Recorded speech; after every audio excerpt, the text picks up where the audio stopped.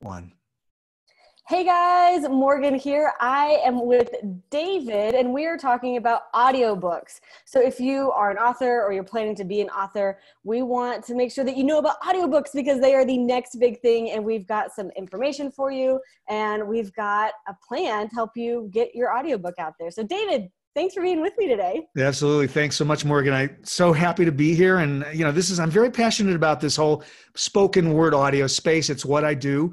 I'm a longtime music producer that moved into this business very intentionally over the last 10 years. And I'm excited about working with you on audiobooks with your authors. So it's going to be amazing. Okay. So I have sort of my own experience with an audiobook because I did mine. But I would love to get your perspective first on what do you see happening in the industry?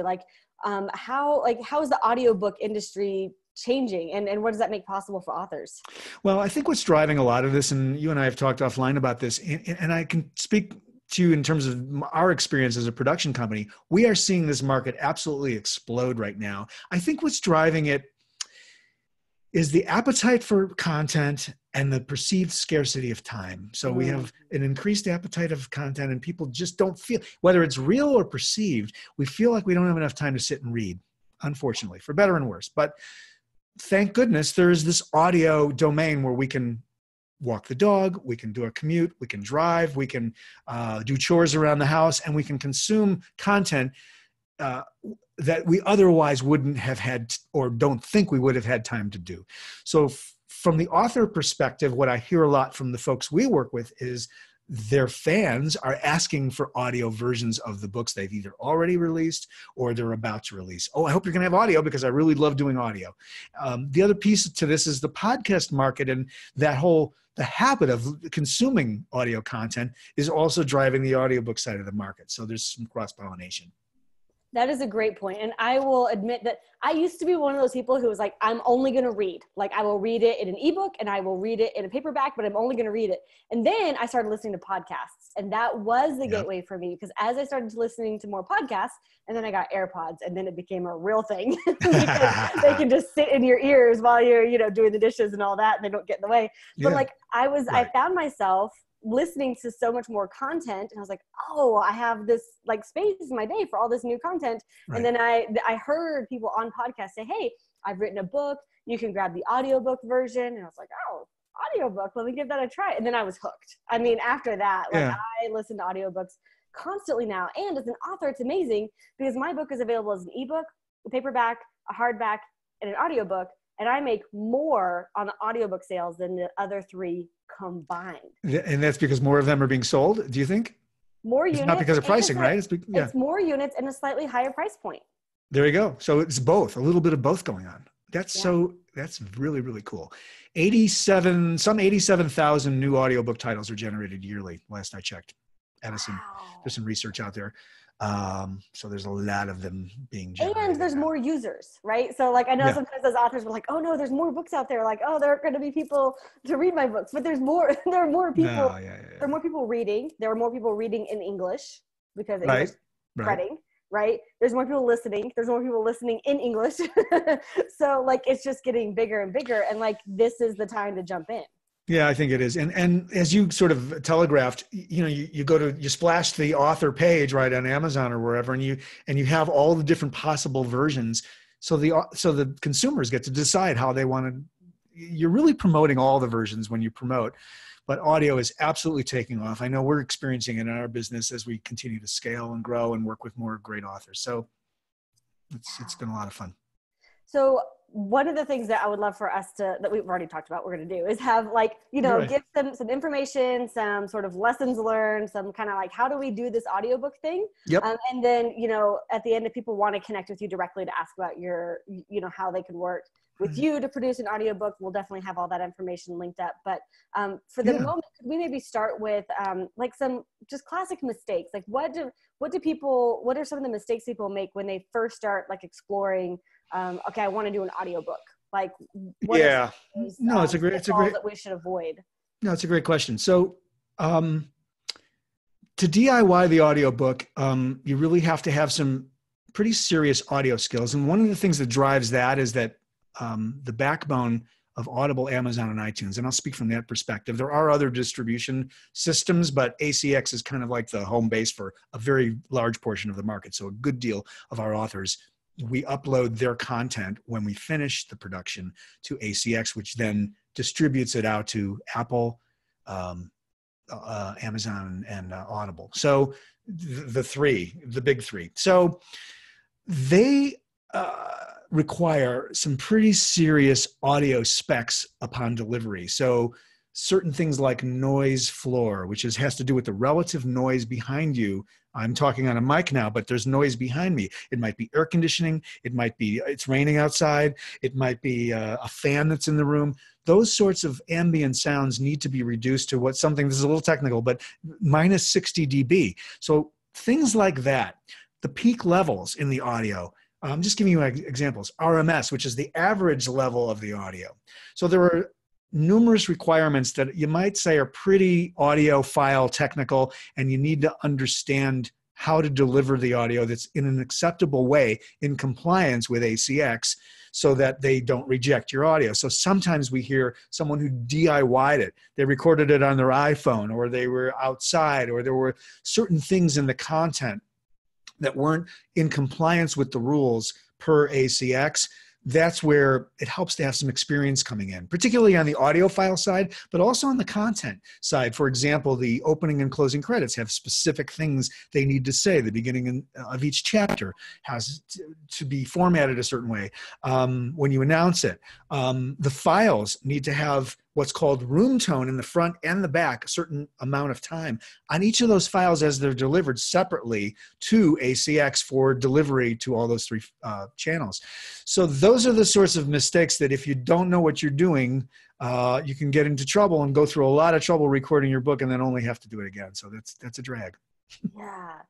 And okay, so let's talk first maybe about like recording your own audiobook, and then we can also talk about hiring like a narrator. Yeah, those are the two talent fundamental. or whatever. Exactly. That's so perfect. I guess, and maybe the first big question is like, well, how do I decide between whether I should narrate myself or whether I should hire talent? Yeah, that's a great question. So one of the first things that I talk about with an author when we first meet is that decision. Some authors come to me and they already know they want to be the voice of their brand. They're podcasters, they're speakers, they're NSA people, they're consultants. Their voice is the connection, their brand connection to their audience. So it just makes sense that they would be the voice to deliver the content. So that's a done deal. We know how to do that, and we'll talk about the mechanics of doing that in a moment. For the other, and we deal in some fiction, but mostly nonfiction, there are some cases where an author is too busy. They feel they may have too much of a twang in their voice or an accent that's regionalized, and they don't want it to feel that way. They just don't feel that they're the voice. They're capable of delivering a performance that will serve the project. In those instances, we can hire talent in a number of different ways, but I'll give you the basics. Royalty only, a hybrid, which is royalty plus, and then only per finished hour, which is, so it's a sort of a spectrum if you visualize it. It's royalty only, which is a participation in the back end sales. It's royalties, just like I described, plus a stipend per finished hour of audio, and then finally only per finished hour of audio. So those are the basics, and we can drill a little deeper. It's the same in the publishing world, right? I mean, you have traditional publisher where you get just royalty, or they get the royalties, and you have hybrid where you pay some up front and you split the royalties, or you have freelance, right? Where you hire someone to do it. So it's exactly the same. Exactly the same. That's true. And so, so in terms of hiring, now to decide on who the narrator should be, typically once we post a title for auditions, usually within 14 days, a couple of weeks, maybe 3, we're going to get an influx of anywhere from a half a dozen to a dozen auditions in. To prepare the auditions, posting a title for auditions, we have the author create what we'll call a narration script, which is an excerpt of, well, call it a page or two, maybe a page and a half, a few paragraphs that will challenge the narrators when they audition and really explore the broadest range that they'll encounter through the title. So if there's a lot of dialogue, or there's an action sequence, or if there's some challenging emotional material, you want to include that in the audition so that as an author, you're hearing the spectrum of what this narrator will deliver. So that's helpful. Okay, so like a page and a half excerpt that is particularly for nonfiction books, maybe it's like telling part of your story or really hitting it like the crux of like Yep. the emotional heart of your book or the Yeah. core of your message. You really Yep. want to hear how they would deliver that. And so then these people are sending in like a 3 to 5 minute audition, basically. That's exactly right. They'll send And in. you just go with like your gut, like what sounds good. It's funny you say that. It's actually true. Sometimes, okay, there's a bit of a nuance to this, so I'll try to verbalize this. And this is a collaborative process with an author because, I mean, they know it's a gut feeling for them as well, because they're going to know when, oh, this is like my proxy voice. This is like, if I could do it, this is what I'd like to do it as. And a lot of times, not always, we'll listen to the author's voice when I speak with them, and I may be matching it to some degree, maybe not exactly, but in terms of phrasing or attitude or certainly age or gender. Obviously, we're going to choose a gender when we put it up for auditions, but there is some resemblance between who we cast and who what the ideal expression of the author reading their own would have been if they had done it. So that's very helpful to reference. Sometimes not. Sometimes it's like, for some fiction, the main character might be the opposite gender of the author. So in those instances, we would cast it accordingly. But all this is part of the discussion with an author in the beginning. Once we've determined whether they're going to be the voice or we're going to hire, we'll talk about what is the casting, what's the profile of the ideal voice for this book. Gotcha. Yeah. And then, once you hire someone who, like, this is their job, is to narrate, like they generally need a lot of hand holding, or can you sort of like toss a script at them and they'll make the changes to, as you read this book, to as you listen to this book, like that sort of thing? Oh, I see what you're saying. So what we like to suggest for authors is that there's a couple questions in there. So sorry. No, it's all good. It's complex. So there's a whole lot of voiceover talent that will audition. In many cases, you'll get a spectrum of capacity.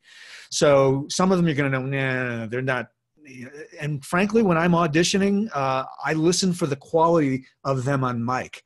Sometimes some of the less experienced voiceover talents may record the audition on their iPhone or something, or on a less than optimum situation, and they're basically demoing how the final product will sound, and I'm just not going to include them in the final audition. Oh. I want the audition to sound like the product, because I could cut them loose on the product, and the audio quality is substandard. The quality of the microphones, the environment they're in. We'll talk a little bit more about the self-read aspect of that, but they're presumably in a studio.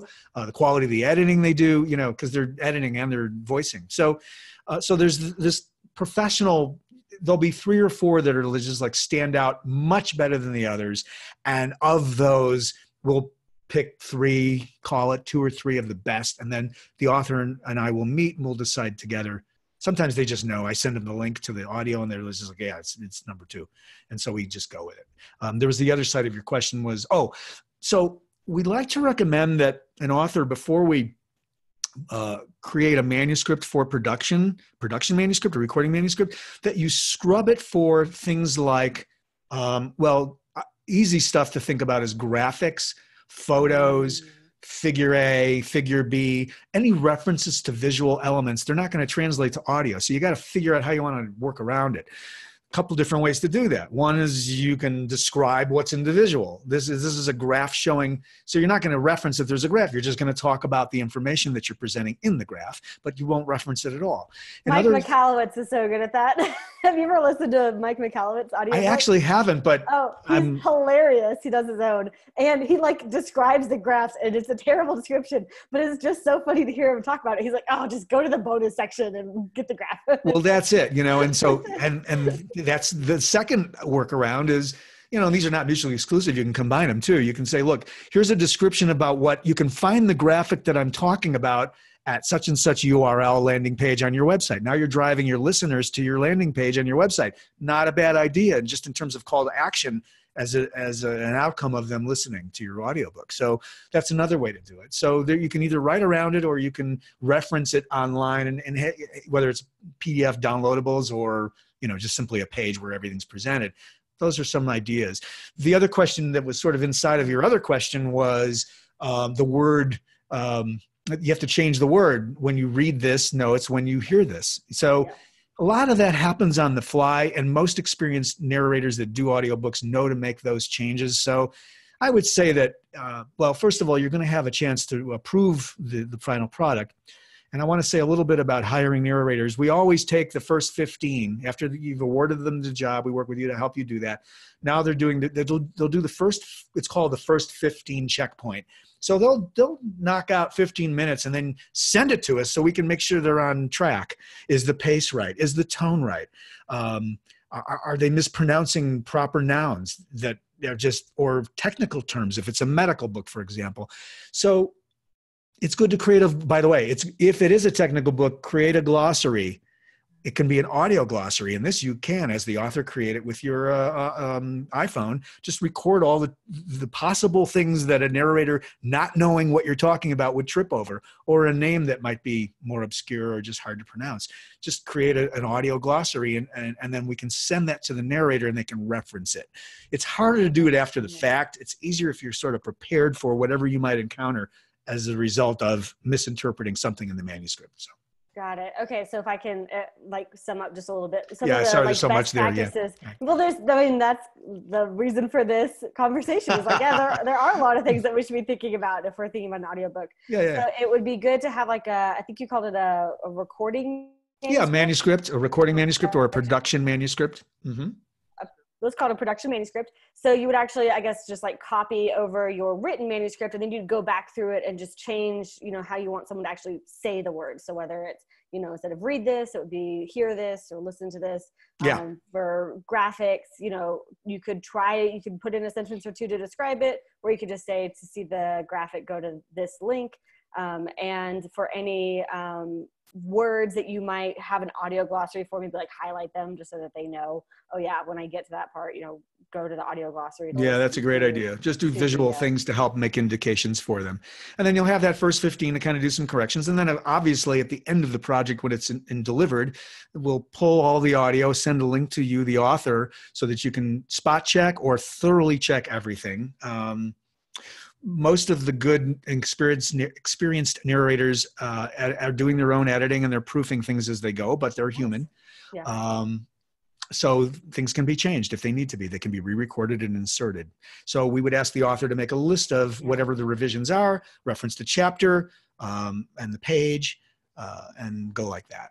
I have heard some DIY audiobooks where it was clear that the person went back and inserted a word because it was 2x speed or something, or they just sounded really different. So you're listening to this patched in. Well, there's an art, again, it's the audio. They're know how to do that professionally. Well, it's the audio editing part of this equation. Yeah. And you look, it's on a different day in a different place, with the microphone slightly further away than it was when they did the rest. I mean, there's all these little things we have to do environmentally in a recording environment or in a studio so that it matches.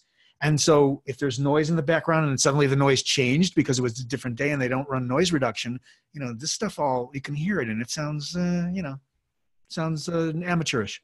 It does. Okay. So if you're working with talent, they should generally sort of edit. Yeah. They should deliver files that are ready to be uploaded, or they might even upload them for you. That kind of thing. So they do upload them to they know how to work with the ACX platform in that environment. And if you're going out to if we're going to distribute from some of the others like Authors Republic or Findaway Voices, and we can talk more about distribution consultatively when I meet with an author, but there are a lot of other beyond the big three, but they all know how to do this stuff. And actually that's part of the services we provide, is managing the files to get them up and generating the cover in the right spec that needs to go along, because it needs to be a square and a certain size specification and all that. So that's awesome. Okay, but that it's nice because if as the author, if you do some of that upfront legwork, then it makes it easy for them for you guys to deliver. The absolutely, and exactly, and we'll help lay the groundwork so they know what to do in advance. So okay, so if we are thinking about doing it ourselves, because in other words, the author read. Yeah. The author read, I'm the voice of the brand. I want to read it myself, but I know I'm not just going to pull out these headphones and like record my audiobook. I know I've got to do something else. Like what are some things that we should be thinking about if we are going to record the All audio right. as the author ourselves? Love this. So much of the work we do is working with authors to produce them in real time to get the best performance they're capable of in the moment that we're recording with them. So the way this works, I'll talk about it from the perspective rather of how we work. So yeah. I recommend, there are a couple different mics, but this is one of my favorites. It has a windscreen. It sounds spectacular on everybody. It's a USB, which means you can just plug it right into your computer. So as the author, we're going to record you remotely. That's one of the features of the way we do this. We record with authors all over the world in the comfort of their own home or home office or office like this. So one of the things you'll do is you'll buy a microphone. It's equipment, not expensive. Inside of $200 you'll spend total for a headset and for the microphone. And by the way, as you promote the book and appear on podcasts, you're going to need a high quality mic anyway. Some of the folks we work with already have a good mic. It might be a Yeti. It doesn't have to be this one. It just has to be a high quality podcasting mic will work. And one of the features about these microphones is that it's very important. And this is from years of, I'm a music producer from the studio, right? So you want to hear yourself on mic as a singer, as a musician, and as a voice actor. So we can plug either an earbuds or a headset, a closed cans, as we call them in the studio biz. You've seen the bigger ones that kind of go across your head and they're closed. Yeah. Those with a mini plug like this, it's a little 1/8 inch mini plug, very common, like an iPhone's type of configuration. You can hear yourself and then control how loud things are in your own set of, it's called Q, Studio Q. So it's very important that you hear how you sound as you're being recorded so you can work the mic and work your voice and perform, because that's what you're doing. So we coach you through all of this on the setup phase. You buy the mic, you do this. I can't remember. Am I answering your question? Some of the things we should be thinking about. Yeah. So what should we be thinking about? Yeah. So you should get a mic. You should get a windscreen. You should have earphones. Yeah. And plug it into a USB so that it can plug into your computer. But your computer, like you don't have to have one of those like audio recording devices because if we're working with you, then you're recording on your end. That is correct. We use a system called Squadcast, which does something called end-to-end recording. What that means is the recording is actually happening on the author's side, but we're recording it, controlling it rather, and managing it from our side. So it's kind of like a Zoom call like you and I are on right now, Morgan, where we show up on there's video. We don't record the video, but there's video there. And, the producer will say, okay, we're rolling on chapter 1. The author starts and it's natural to have outtakes and retakes. That's just a part of the production process.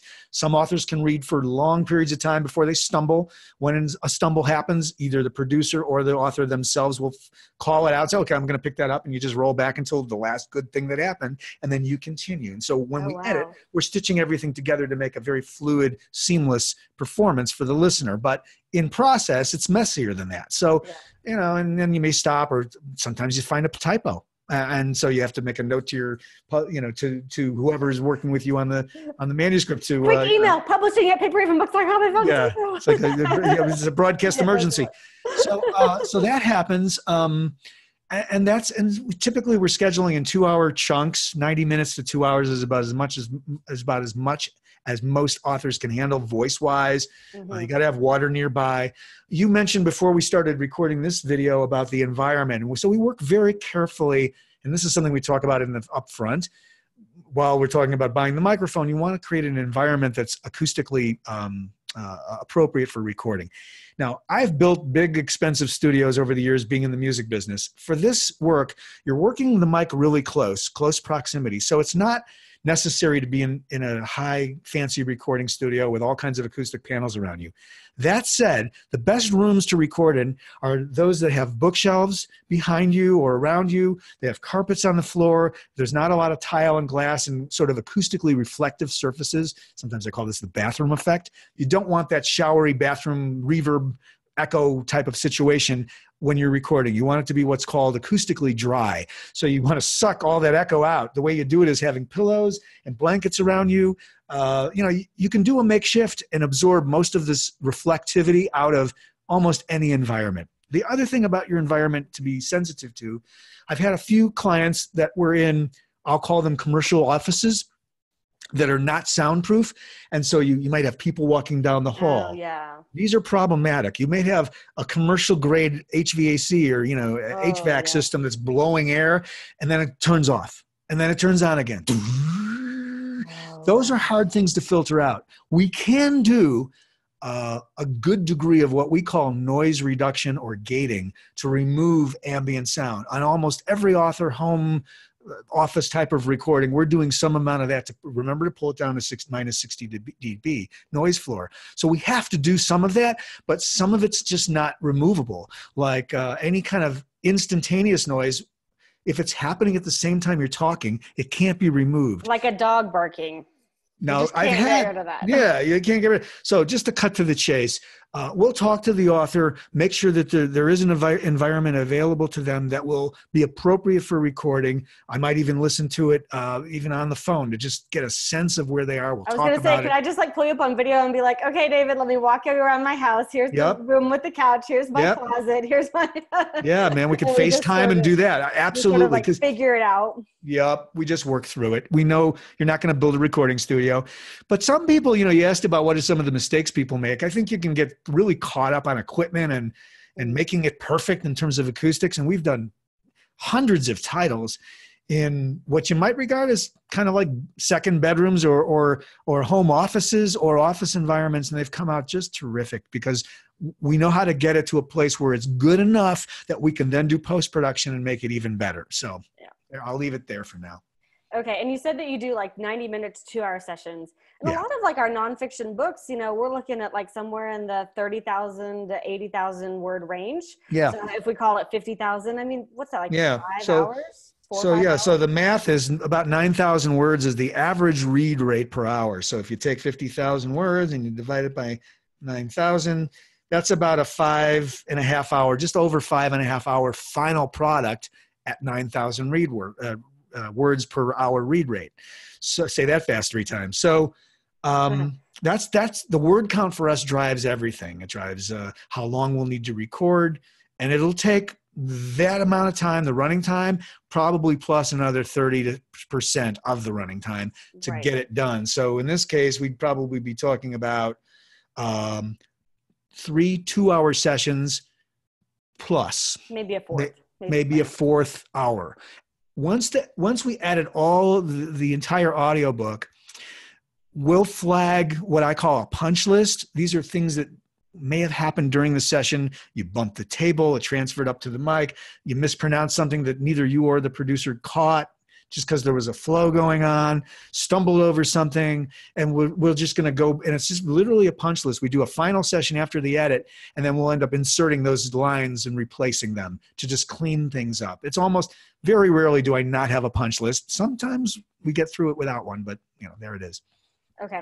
So once we have our manuscript and we've gone through and we sort of made our own personal notes for ourselves as we're going to read, like, okay, say listen instead of read, and, use this line for the, so once we've done that, we're ready to record, we've got our stuff set up. It might be 3 or 4 weeks of kind of recording. And then you guys would spend a few weeks or 5 to 8 weeks, something like that, to clean it up. Yeah, you use my number. 5 to 8 weeks is kind of the range when I'm talking to an author that I give, unless it's really short. After we've recorded? It's the turnkey, I think. Oh, okay. If we condense the recording sessions pretty well, like the first 2 weeks are just recording and we're doing 3 days a week or whatever it looks like. There's some elasticity when I say, first of all, 5 to 8 hours that's a range in and of itself. But that's the outside number, including the recording, because we can be editing while we're still recording. Those processes can be concurrent. We don't have to record everything and then start editing. So I'll do a 2-hour session with an author. I'll upload it after we're done, and my editor is already starting to work on it. So there's a simultaneousness to it, and we can accelerate projects because of that. So. Got it. Okay. So if you're, so for an author, we're working on, maybe we're planning to release a book, or we're planning to re-release, as an audiobook after our book is already launched, we should probably have in our minds 5 to 8 weeks just to record, produce, have the audiobook ready to roll.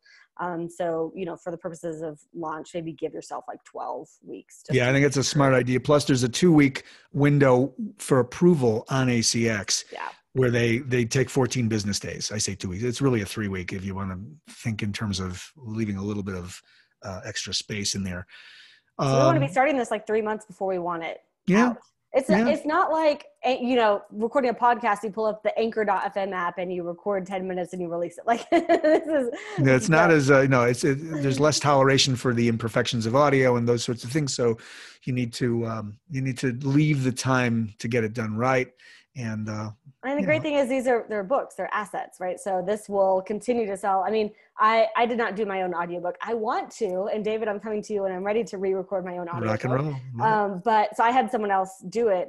But it sells better in 2019 than it did when I released it in 2015. So that blows me away. It's great. That's so beautiful. Yeah. So you've really had a firsthand experience of the market side of the equation, putting it out and really having people just soak it up. Yeah, absolutely. And there's not that many, I mean, in comparison to the number of books out there are not that many audiobooks, right? So if someone is on Audible searching for a book in someone's genre, there's going to be like a tiny fraction of competitive books out there because there aren't nearly as many. Yeah, so that's probably true. I haven't really thought about it in exactly those terms, but it's true. They're proportionately fewer audio. Although I think that's changing as time goes on because authors are really we're starting to get into it. They need to co-release or simultaneously, nearly simultaneously release audio. Yeah. Okay, so we've talked sort of like time, and we've talked a few things about like budget for like equipment and things like that. Yeah. Can we give like just some ballpark kind of numbers? So let's say 50,000 words. I think you and I had earlier sort of said like maybe 8 to 10 cents a word. Yeah. Depending on that's the range. What the project is. So it might be for a 50,000 word book, we might be looking at like $4,000 or $5,000, something like that. Absolutely. Always good. Whenever I like in my mind create a budget for any of my projects, I always go just a little bit up, just in case. Yeah. So if you do the math, you can round it to 10 cents just for easy math, and just know that that'll be the math. Just to use that 9,000 word per hour number, and to get the time piece, and then just take your word count. Now, we do discount the word count a little bit, so there's some play in there. And when we work with the author, we'll figure out: we're not going to do the table of contents. We're not going to do some of the front or back matter. So we tend to knock a few hundred words off the actual word count that you pull if you pull it up on a Word doc, sort of thing. Yeah, that makes sense. Just wanted to but those are good numbers in terms of ballpark kind of thing. Yeah, and usually we're taking some deposit before we record, and then the rest upon delivery. And there's some flexibility in those things, as you know. So you guys who are watching, this has been a lot of information. So what David and I are going to do is we're going to create a page that has a lot of this sort of bullet pointed out, like how David and his team work with people, and spoiler alert, David's working with Paper Raven Books and with me probably pretty soon. So this is going to be something that we're starting to roll out to our author community is audiobooks. So we've been doing ebooks and paperbacks and hardbacks for years, and it's time to start including audiobooks as part of the production process. And David, we're with you. So so good to be with you. To be bringing you on board to help with our community, this way. I'm honored, and I love the work I'm doing. The fun part about our work is that we get to hang out with really smart people that write cool books, and we learn. So it's good. So, okay, what if someone's like super inspired, they're ready, they're going to the landing page, they're going to find all the information we've got for them there, and they're like, I need to talk to David. I need details. So we're going to put a link on that page, right, for scheduling. So there'll be a little link on the landing page. It'll hit me in my calendar. You can search for a time. It's Calendly. A lot of folks are familiar.